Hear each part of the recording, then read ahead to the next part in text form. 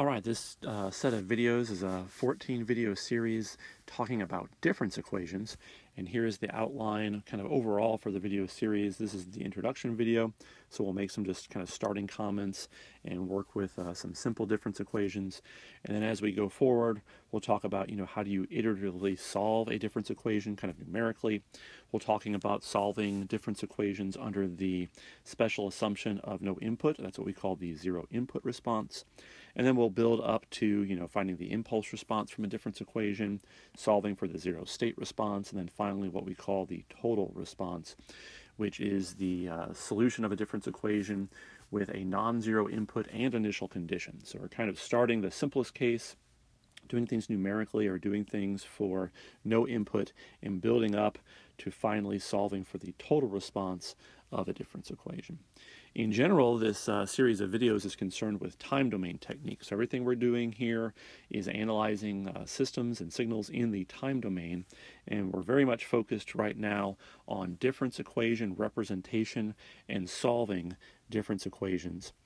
As we keep going in the subsequent videos, we'll start talking about, the impulse response of a system, the important input-output relationship called the convolution sum, how we can characterize systems in the time domain from their impulse response, so talking about causal systems and stable systems, things that we can look at in the time domain to help characterize systems. So that's kind of where we're at right now in the course. But for now, let's talk about difference equations. So let's just look at a few examples. So right here, equation 1, here is an example of a difference equation. Y of k equals a y of k minus 1 plus f of k. So we call this a difference equation because we are representing the output of a discrete time, linear time invariant system, which we usually denote as y of k, as a kind of linear combination of time differences of other signals. So one of those signals is y of k minus 1. That is the output at the previous time.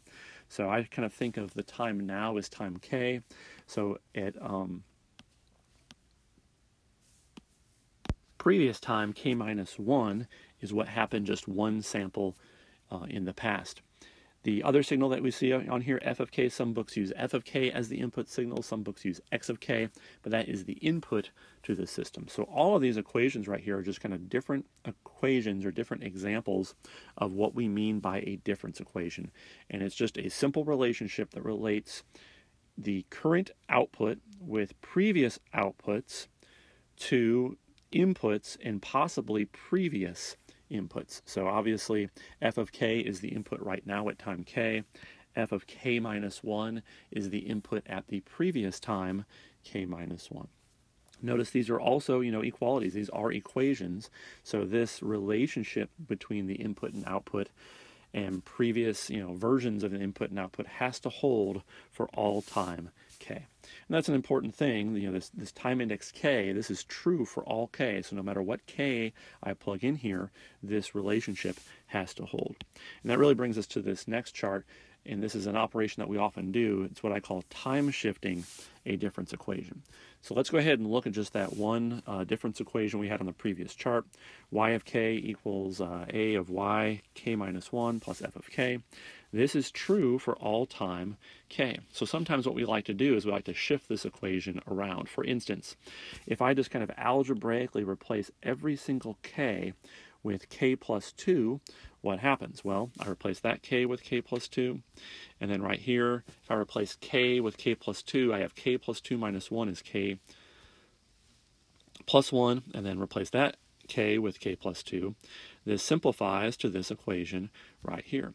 This equation is the exact same equation. Nothing has changed.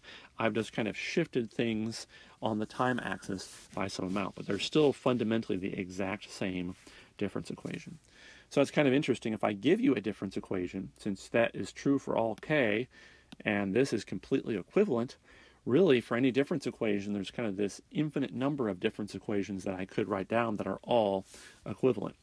Because of that, we like to talk about some very specific forms of difference equations. One of those is what we call the advance operator form. When I write a difference equation in the advance operator form, I always write it like this.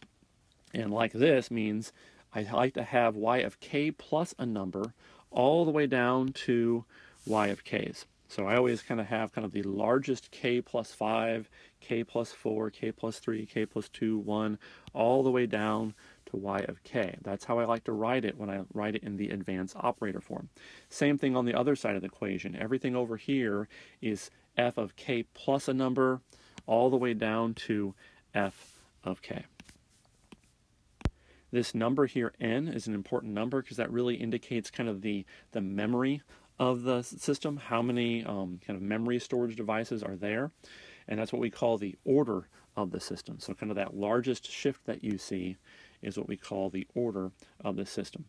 Right now I've written it kind of generically. There's kind of an n here and an m here, but for most of the systems we deal with, we're going to have n greater than or equal to capital M for it to be a causal system, and most systems that we work with in the real world do tend to be causal systems. So from here on out, usually we'll assume that either this is at most n or something less than capital N. So this is one form that we have of a difference equation. The advanced operator form, we always write it with large shifts down to the smallest shifts. And then these numbers here, which I didn't mention, these are just scale factors. These are just constant numbers that are the weighting coefficients of each of the signals. On the left we have the A's, so A's weight the signal Y, and the B's weight the signal F, kind of the input signals.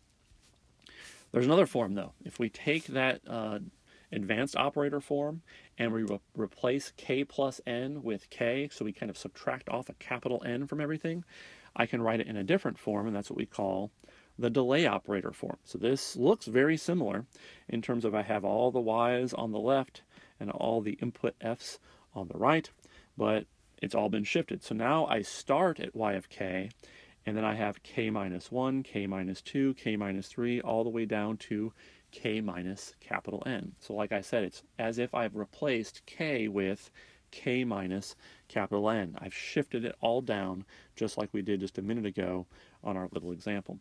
So the same thing has happened here on the right side of the equation as well. I now have k, k minus 1, k minus 2, all the way down to k minus n. So in this form, now that we've kind of shifted everything down to where I have y of k's and y of k minus 1, 2, 3, etc., we call this the delay operator form. Again, in this form, one thing to notice is we make sure that we always have a coefficient of 1 here on y of k. If I was working with a difference equation that didn't have a 1 there, I would just divide this entire equation by whatever number I had there to force a 1 to be there, and then I would have it in the delay operator form. If you were going to work with this signal, notice kind of one thing that you would need to know. For instance, what if I wanted to know y of 0, so k equals 0? Well, that means I need to know y of minus 1 and y of minus 2, all the way down to y of minus n.